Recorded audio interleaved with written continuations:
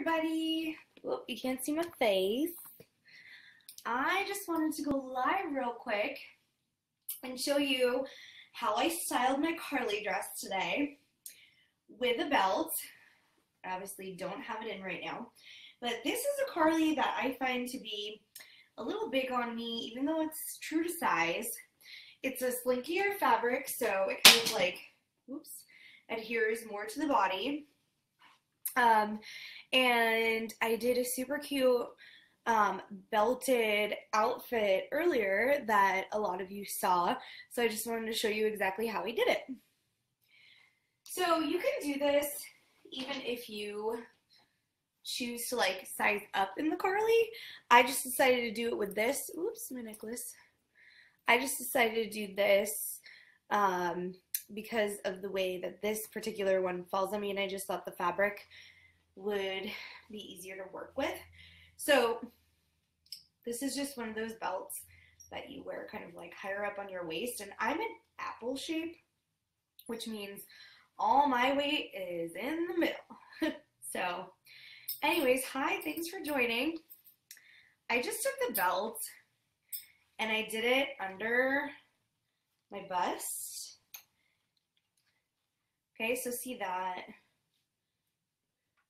this fabric is like super duper stretchy. So I didn't really like that look.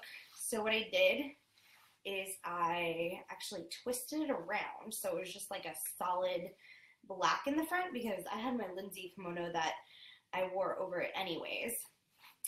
I just kind of like played with the positioning, and then I started to take the fabric and blouse it out and over my belt. And I did it to where it actually covered the belt, so you couldn't even see the belt. And the reason why I wanted the all black in the front was so that like if you did happen to see the front of the belt, that like it wouldn't really matter. I just kind of played with it.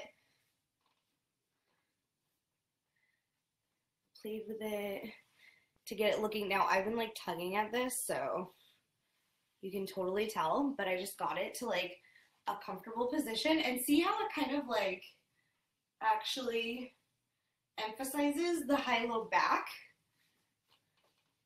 And with this fabric, I like to wear a layer anyways, so it didn't have to be perfect all the way around. If you're gonna wear it alone with just the belt, I would recommend a thinner belt, but this one was perfect for what I was trying to accomplish. And I just kind of played with the bottom skirt part, so it almost creates two pieces for you. It's like really hard to do this on video. It's kind of funny. And then I just put my patterned beautiful floral Lindsay kimono that I just got over, and I put on like a fancier necklace. I mean, guys, I would totally wear this to like a wedding. I mean, I wore it tonight for my pop-up, but I do adjust the belt a little bit because I like to bring my waist up because I am apple shape. And look at that. It is so flipping cute. And it's high in the front and low in the back, so you can still bend over without flashing the goods. And it's super cute. Now, it is a little bit, I just have my socks on now. I had like really tall black boots on before, so it is a little more above the knee. So if you like a longer in the front, you're gonna want to size up. This is my true size. And it is a little shorter than I'm used to.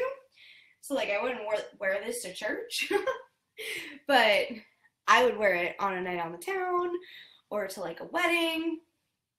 And I can choose my waistline wherever I put it, wherever the belt is.